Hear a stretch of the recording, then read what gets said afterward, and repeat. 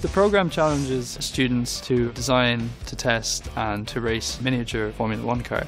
You create a team between 3 and 6 people. At the start of the competition you're given a set of rules and regulations. It's about 40 pages long depending on which class you enter into, and that will form the basis of your car. You design a 1/20th scale F1 car and then you race it down the track. Students use CAD software like SolidWorks, Autodesk and flow simulation software to test their cars. As well as that, you have to come up with a pit display, displaying your work, a presentation, and then also a portfolio. Students also have to market their team, get sponsorship and give return on investment to the sponsors. Then you're graded on how many points you get for each of those different sections, and then simple enough, the team with the most points at the end of the day wins. The challenge is 3 stages. First there's regional level. You go along with your team and you compete at regional level.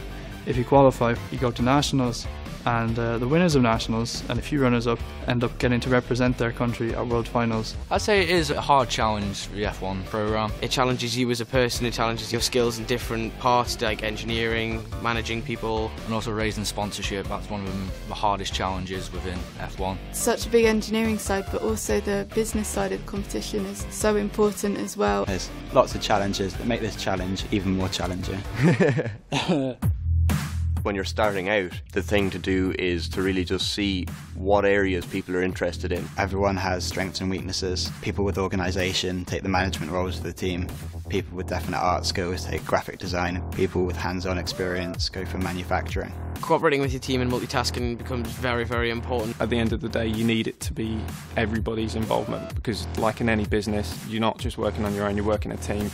And this, at such a young age, really brings people together to show actually you need to work in a team and not on your own.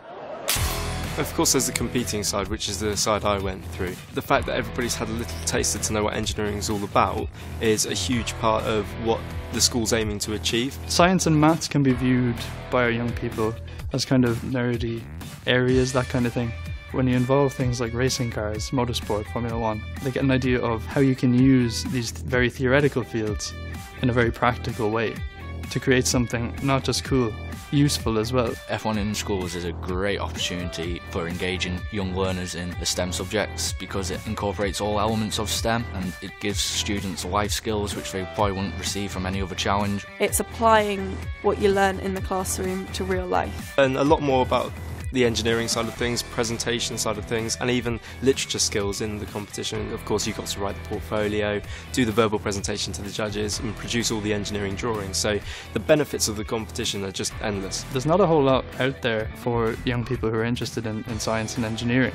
That's the kind of thing that I think is really important, giving people a taste of the field that they wouldn't otherwise have within their education system. At the end of the day, it's a new experience and you've got to take the most out of that.